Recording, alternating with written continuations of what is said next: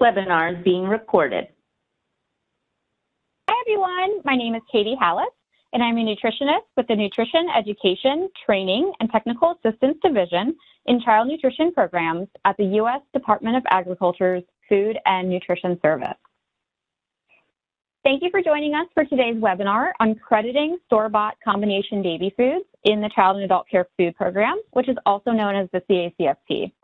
This webinar is part of Team Nutrition's CACFP Halftime 30 on Thursdays webinar series. We will have time at the end of this webinar to take questions. However, you can use the chat box or Q&A box at any time during the webinar to enter your questions, and we will try to answer as many as we can at the end. So today's webinar focuses on crediting store-bought combination baby foods in the CACFP. This slide shows the first page of the worksheet we will be talking about today. The link to this worksheet was included in the reminder email that you should have received yesterday and today, and we will also send out a link where you can download this worksheet in the chat box now. It may be helpful to have this worksheet in front of you as we continue with the webinar. And I do want to mention that when we say crediting or creditable throughout this webinar, we mean that the ingredient in a combination baby food can count toward a reimbursable meal or snack for infants. Okay. Let's take a closer look at page 1 of the worksheet. This page includes a definition of combination baby foods. So what are they? Combination baby foods include a mixture of 2 or more foods, such as meat and vegetables. Under certain circumstances, these foods may be counted toward a reimbursable infant meal or snack in the CACFP.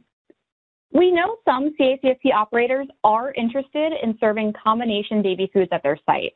We will talk about how ingredients in combination baby foods can count toward a reimbursable infant meal or snack in today's webinar. However, USDA does not require operators to serve store-bought combination baby foods. It is optional. There are many single ingredient baby foods that can be offered to infants instead. Those single ingredient baby foods can be store-bought or made from scratch, and all of those options are allowed.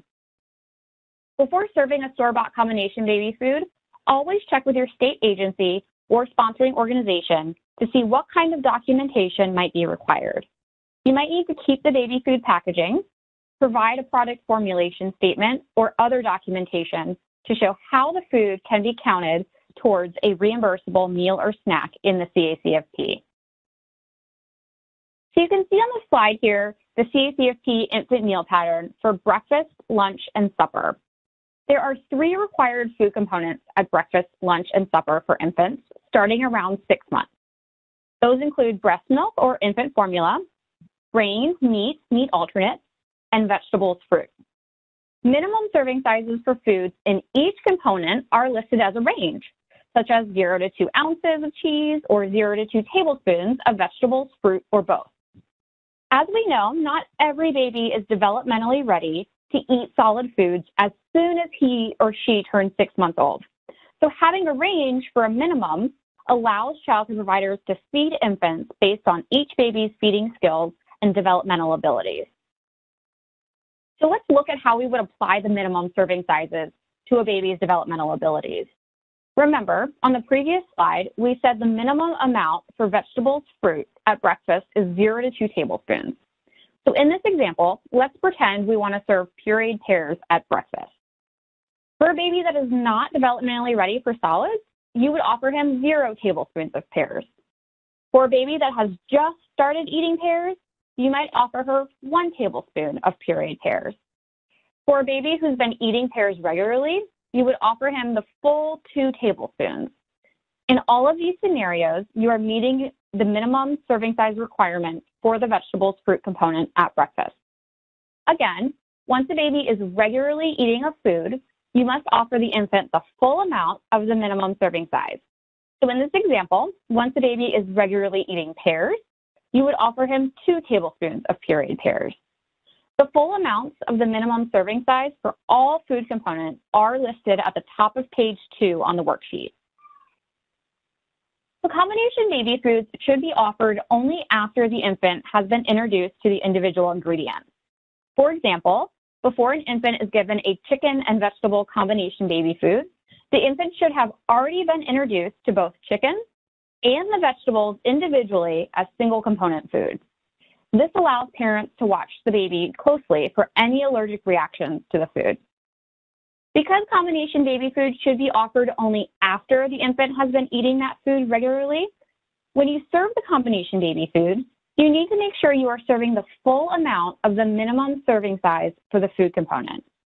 For example, if you're feeding a baby the chicken and vegetable combination baby food at lunch, you need to make sure you are giving the baby enough of that food to provide 4 tablespoons of chicken and 2 tablespoons of vegetables. If the combination baby food does not have the 4 tablespoons of chicken or 2 tablespoons of vegetables, then you need to serve more food to meet the full amount for the grains, meat alternates component, and vegetables component. So now let's take a closer look at the steps for crediting combination baby foods. These steps start on page 2 of the worksheet. Step 1 asks us to look for the creditable ingredients in the baby food and determine what food components the ingredients credit towards. Step 2 asks us to determine if the combination baby food only includes ingredients from one food component. Step 3 asks us to determine if the amount of each creditable ingredient listed on the food container has a unit of volume, such as cups, tablespoons, or teaspoons, and so on. Lastly, step 4 asks us to compare the amount of each food component in the container with the amount required in the CACFP infant meal pattern. So let's talk about step 1. Again, step 1 asks us to look for the creditable ingredients in the baby food and determine what food components the ingredients credit toward. You can find a creditable foods chart on page 2 of the worksheet. This chart is also shown on the slide here. This chart lists common ingredients that are creditable in the CACFP infant meal pattern. Some creditable ingredients listed here include beans, iron-fortified infant cereal, vegetables and fruits that are not freeze-dried and are not juice, and more. This chart also shows which component the food item counts towards. We encourage you to look for and serve combination baby foods that are made of only creditable ingredients. This will help ensure the infant gets the nutrition he or she needs for proper growth and development. On page 3, you will find a chart of non-creditable food items or ingredients. This chart is also shown on the slide here. Some ingredients that are not creditable listed here include cooked grains, macaroni and other pastas, nuts and seed butters, soy yogurt, and more. Okay, let's do a try it out polling question. This question looks at identifying creditable ingredients. So let's read this question together, and then you can click on an answer in the poll on the side of your screen. The question says, which ingredients can count toward a reimbursable lunch? Select all that apply. The container of food on the screen contains beef, tomato, peas, and macaroni. And you can use the charts we just discussed to help you answer this question. The charts can be found on pages 2 and 3 of the worksheet. So go ahead and click on an answer in the poll on the side of your screen, and don't forget to click Submit at the bottom. If you are unable to select or submit an answer, you can also just type your answer in the chat box. So go ahead and do that now. Do you think beef can count toward a reimbursable lunch? Tomato, peas, and/or macaroni? And remember, you can select more than one answer.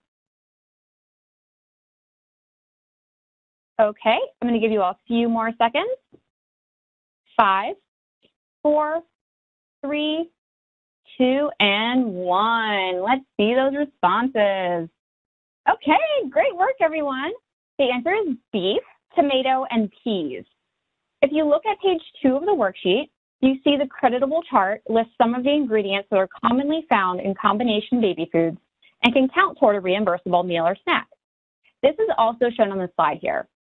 If you look down on that list, meats such as beef and pork can count toward a reimbursable lunch. Tomatoes and peas, which are vegetables, may also count toward a reimbursable lunch. These food items are outlined in yellow on this slide. If you look at page 3 of the worksheet, you will find a chart listing food items that are not creditable. In other words, these items cannot count toward a reimbursable meal or snack. The chart can also be seen on the slide here. You will notice that macaroni and other pastas is listed. That is outlined in blue on the slide. So macaroni in this combination baby food cannot count toward a reimbursable infant meal or snack. Okay, let's do another try it out polling question. Let's read this question together, and then you can click on an answer in the poll on the side of your screen. So we know from the previous polling question that the creditable ingredients are beef, tomatoes, and peas. This question says, what food components do the creditable ingredients count towards? You can use the chart shown on the slide or the chart on page 2 of the worksheet to answer the question. So go ahead and click on an answer in the poll on the side of your screen. And again, don't forget to click submit at the bottom. If you're unable to select or submit an answer, you can always just go ahead and use that chat box. So please do that now. Do you think the ingredients can count toward the grain, meat alternates component, the vegetables, fruit component, the breast milk, iron fortified infant formula component, or all of the above? And again, you can select more than one answer. Okay, I'm going to give you all a few more seconds. 5, 4, 3, 2, and 1. Let's see those responses. All right, nice work, everyone. The answer is grains, meat alternates component, and the vegetables, fruit component, which most of you all got. So let's look at the chart on page 2 of the worksheet or on the slide, and we see that meats, like the beef in this baby food, are creditable toward the grains, meat alternates component. We also see that vegetables, like the tomatoes and peas, are creditable towards the vegetables fruit component. And both of these items are outlined in yellow on your slide. Okay, now that we've determined what our creditable ingredients are and what food components the ingredients can count toward, let's move to step 2. Step 2 asks us to determine if the combination baby food only includes ingredients from one food component. So let's take a look at an example. This slide shows a baby food pouch that contains a combination of squash, apple, and corn. Squash and corn are vegetables, and an apple is a fruit. There are no additional ingredients. So we know that this baby food pouch only contains ingredients from one food component, the vegetables fruit component. Page 2 of the worksheet tells us that if the combination baby food only has ingredients from one component, we can skip step 3 and move to step 4. Step 4 on page 4 of the worksheet tells us to compare the amount of each food component in the container with the amount required in the CACFP infant meal pattern. Since this baby food only includes ingredients from one food component, you must offer 2 tablespoons of this food to fulfill the vegetables fruit component. We will talk about step 4 in more detail in a few minutes. So let's look at another example. This is our baby food jar from the last polling question. Remember that we said the ingredients in this jar come from the grains, meat alternates component, and the vegetables fruit component. This is an example of a combination baby food that contains ingredients from more than one food component. So now let's practice identifying food components with a polling question. Let's read this question together, and then you can click on an answer in the poll on the side of your screen. The ingredients in this tub are squash, turkey, and cooked grains. This question asks, does the combination baby food only include ingredients from one food component? You can use the charts on pages 2 and 3 of the worksheet to help you answer this question. So go ahead and click on the answer in the poll on the side of your screen, and don't forget to click submit at the bottom. If you're unable to select or submit an answer, you can also just type your answer in the chat box. So go ahead and do that now. Do you think the answer is yes, the combination baby food only includes ingredients from one food component? Or no, the combination baby food does not include ingredients from only one food component? Okay, I'm going to give you all a few more seconds. 5, 4, 3, 2, and 1. Let's see those answers. Okay, great work, everyone. The answer is no, the combination baby food does not include ingredients from only one food component. It includes ingredients from 2 food components. This combination baby food contains squash, which is a vegetable, so it's part of the vegetables fruit component. We also have turkey from the grains, meat alternates component.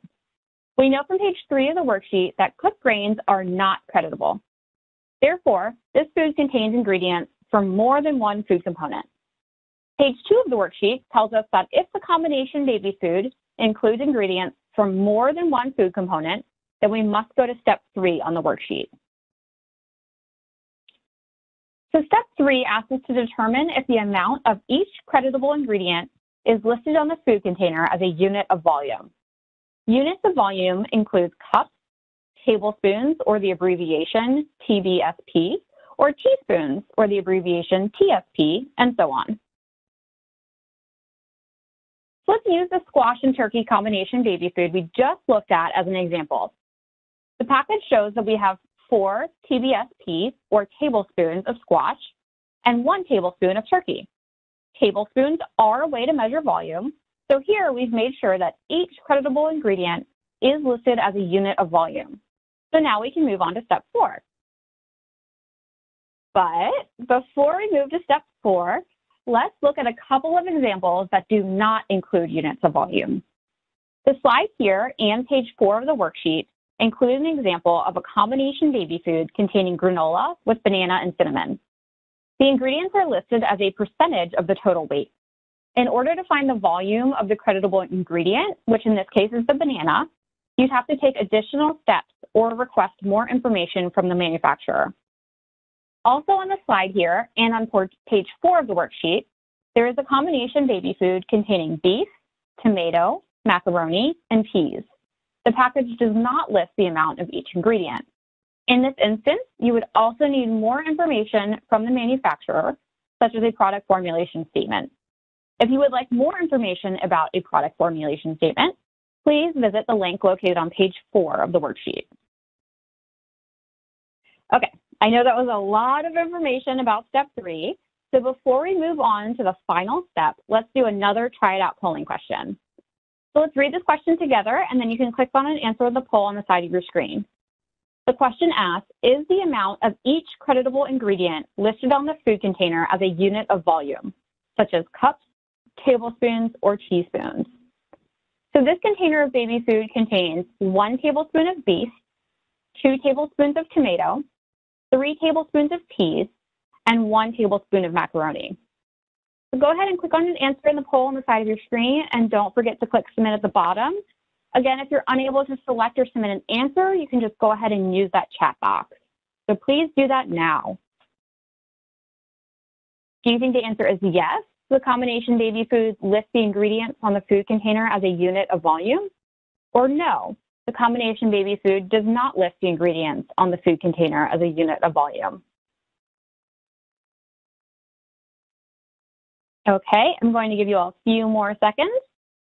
5, 4, 3, 2, and 1. Let's see those answers. All right, great work, everyone. So the answer is yes. This container lists the ingredients in tablespoons, or the abbreviation TBSP, which is a unit of volume, which most of you got correct, so great job. Okay, let's take a look at our final step, step 4. Step 4 asks us to compare the amount of each food component in the container with the amount required in the CACFP infant meal pattern. So let's go back to our example of the combination baby food containing squash, turkey, and cooked grains. We know from step 2 that this combination baby food contains ingredients from 2 food components, the vegetables fruit component and the grains meat alternates component.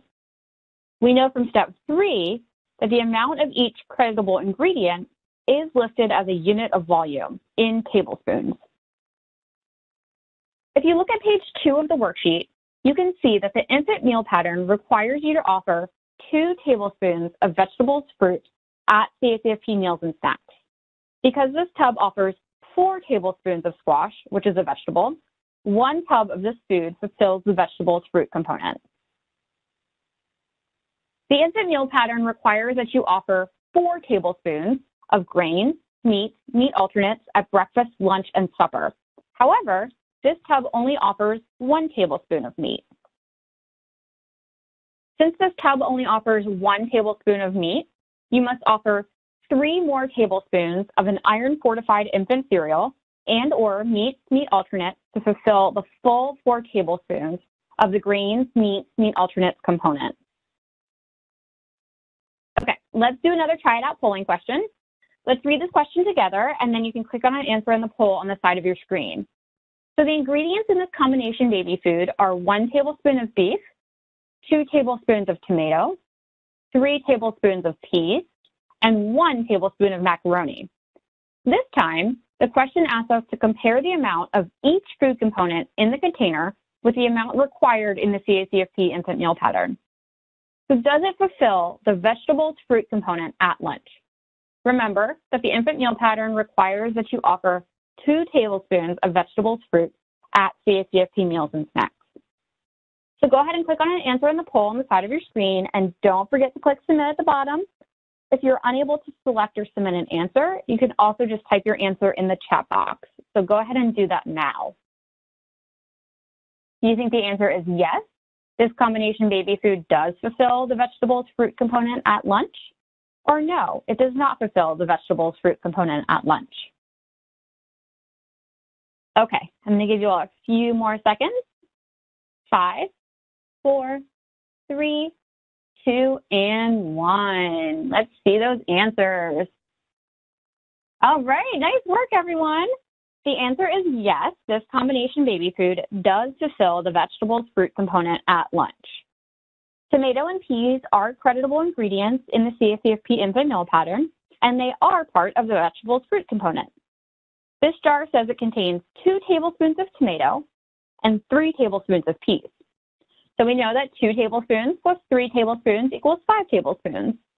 And the CACFP infant meal pattern requires that you offer 2 tablespoons of vegetables fruit at CACFP meals and snacks. This jar contains 5 tablespoons of vegetables. So 5 is more than 2. So 1 jar of this food does fulfill the vegetables fruit component at lunch. Okay, let's do our last try it out polling question.